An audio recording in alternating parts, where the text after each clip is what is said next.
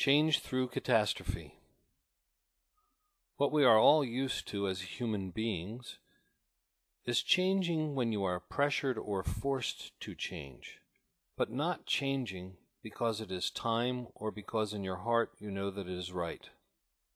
It is time now for you to look around at the world. The world itself and all its major structures are falling apart, and they're only making change because imminent destruction is at hand. Look at the banking system. It is still not out of the trouble. Look at the oil and the oil spill in the Gulf of Mexico. Only now are they really pressing for a new change, and only now are they really looking at what the scientists have previously warned them could possibly happen. Even now they speak of the potential of a volcanic gas eruption from the oil well due to an existing gas pocket that has occurred. This could wipe out hundreds of thousands of lives and homes in the Gulf of Mexico, let alone where it will send the oil that is already in the oceans. We would say to you that you, the human beings on this planet, are a mirror for what is occurring in your societies and the way that you are handling your environment. You would look to yourself and see how you mirror this in your own body, in your own relationships. How are you ignoring your body, your relationships, and the world around you until it is too late, or until there is so much pressure and pain in the change, rather than changing what exists in your environment or relationships, or even what exists in your bodies? Human beings tend to neglect everything until there is so much pressure, and then they draw on their great base of adaptability. But then for many it is too late, and destruction or even death is imminent. We would say to you, it is time for you to stop waiting for change to be forced upon you. That change does not come only through catastrophe.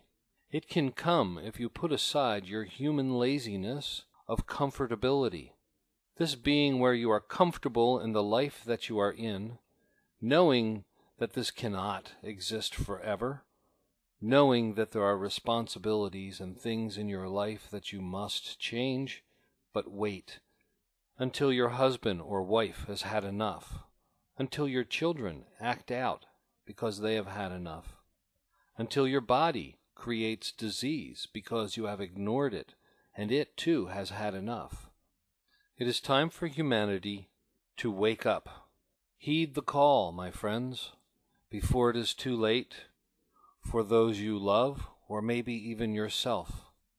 It could come from what you think is the outside world, such as the oil spills that may totally interrupt the food chain, or it may come from the destruction of your lifestyle personally, or the catastrophe is within your body and disease arises, and you are forced then to deal with all of the things that you have ignored.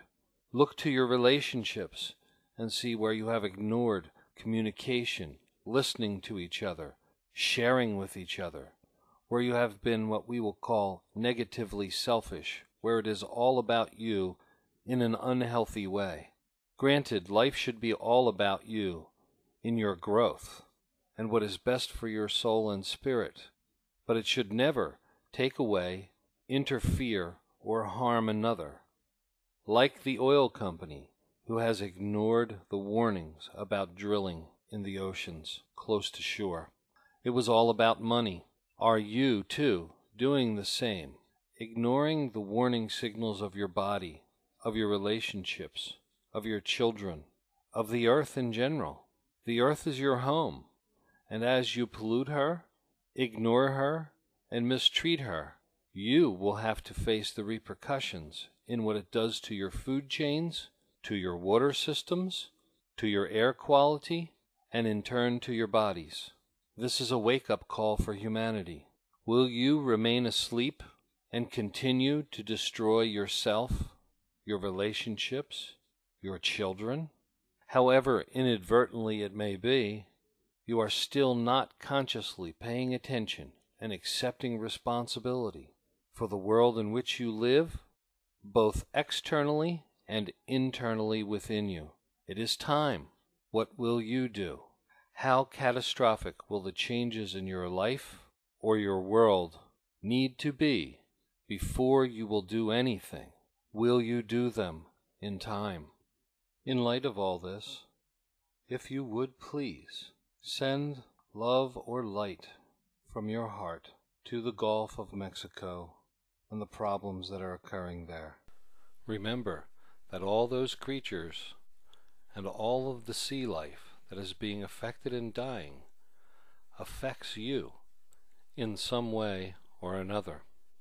May you find what your heart seeks, and may you find the inner peace that will remind you of who you are. For more information, please visit our website at www.masteringtheartofbeinghuman.com.